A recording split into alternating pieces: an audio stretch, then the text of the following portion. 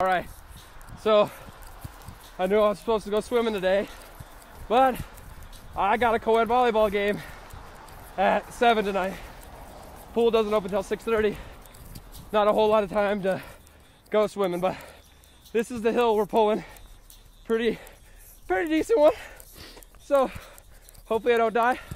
Mile in, running at about an 8:45 pace, running for 30 minutes. So let's get.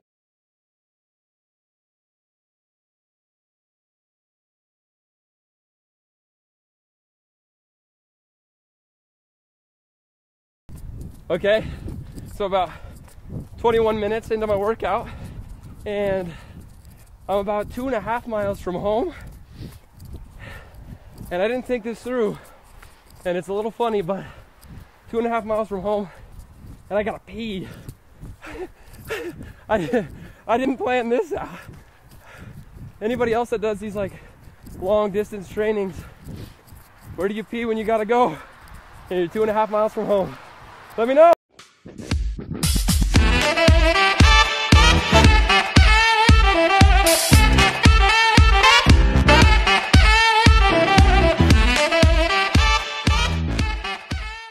All right, so today is the end of day 6. I don't know if you can hear it or not, but Molly is eating Flaming Hot Cheetos in the background.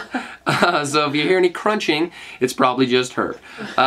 So today I ran 4 miles in 39 minutes. I was only supposed to run for like 30 minutes, but then I decided I was gonna push it to 35 minutes, and then I was still a long ways from home, so it ended up being 39 minutes.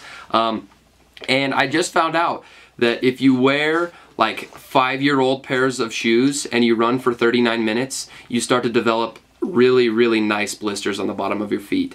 So I don't know if you can see that from the previous videos that I just uploaded, but I ran all the way up to that bridge here in Laramie, the new one that they just built, and it has some pretty decent views.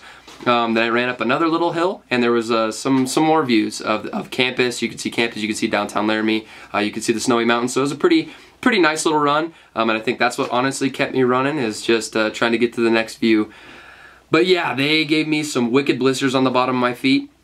I was probably 3/4 of a mile from home, and I had to call Molly to come get me because the blister on my right foot was so bad. So had to call her to come get me. Also, what I'm going to start doing is I'm going to make sure that I don't tell you guys what I'm going to do in the next workout the next day, because I just keep lying to you guys. Because I was supposed to go swimming the past 2 days in a row, and it hasn't happened yet. But it's gonna happen at some point, but I'm not gonna tell you when.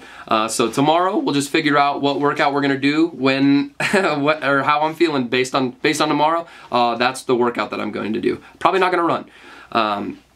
But yeah, so back on the blister topic, if anybody has any like reasonably priced shoes that are good running shoes, please drop them in the comments, because my feet are killing me. I might even make a trip to Cheyenne tomorrow to get a new pair of running shoes, just because these are not going to last me for very long. But yeah, just something reasonably priced but decent running shoes that aren't going to kill my feet. That's something that I'm looking forward to. I don't know, what else? Is that it? That's basically it. That's pretty much it for the end of day 6. Those clips that I added in there, I think a couple of them don't have audio for whatever reason, so sorry about that. But the ones that do have audio, you know, yeah, yay. Oh, the other thing, so I included in the first clip, I was 2.5 miles from home, and I had to pee, and I had nowhere to go. So if you guys have any like rest stop options or ideas, let me know. You're 2.5 miles from home, you don't know where to pee, where do you go? Just let me know. So end of day 6. Got more for you guys coming tomorrow. Until next time, we'll catch you later.